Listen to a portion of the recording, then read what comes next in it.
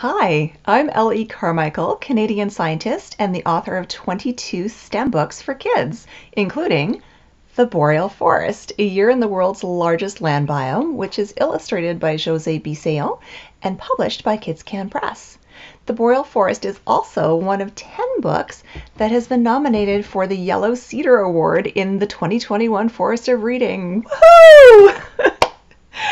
Now, the other books in the Yellow Cedar category looked so interesting that even though I can't vote, I just couldn't resist reading all of them. So in this series of videos, I am going to tell you about one of these great books and some of the reasons why I think it's awesome. Today's Yellow Cedar book is One Earth, People of Color Protecting Our Planet by Anuradha Rao. What an inspiring book. The thing that I love most about it is the diversity that it includes, not just of people, but of their passions. There's such a wide range of interests and issues represented here, which really makes the point that there are thousands of ways that we can make a difference to our communities, to our environment, to our planet. What was also really interesting about it was that even though the people in this book care about such a wide variety of different things, they actually have a lot of things in common. So most of them emphasize the importance of education and learning all that you can about the thing that you care about.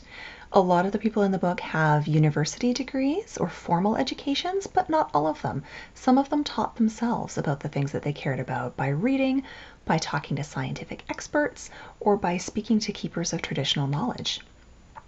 People also said that they had the most success making a difference if they involved other people in their work, which makes sense because you can make a bigger difference if you've got some people to help you out, right?